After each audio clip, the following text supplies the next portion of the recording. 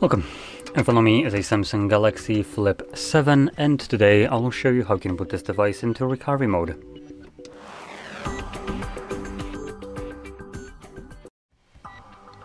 So, to get started you will need to grab a cable, plug it into your computer, and just have it ready.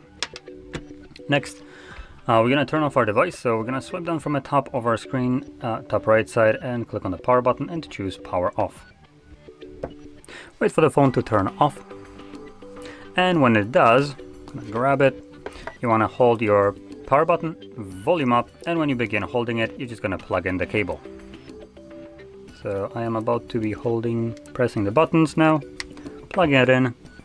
Now this might take some time.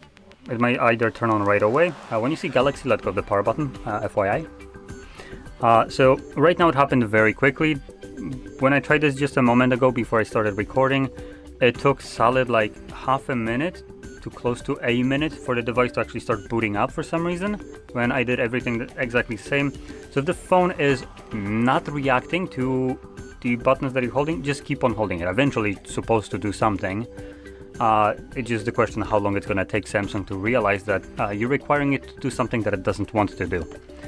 But anyway, when it starts booting up and you see that Galaxy Edition, let go of the power button and it should take you to right here.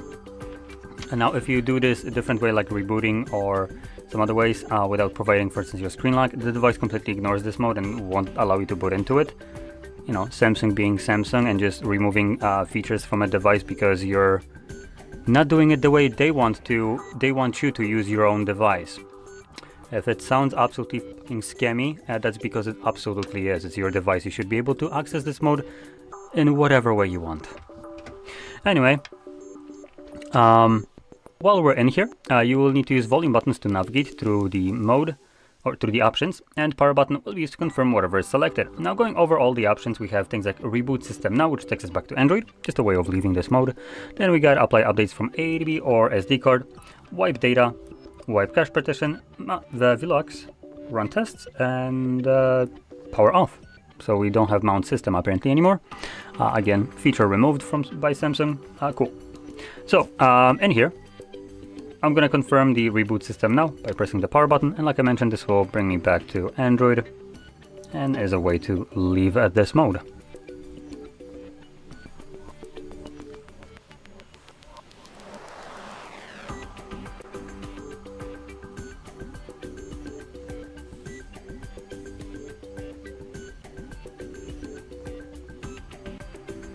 And there we go.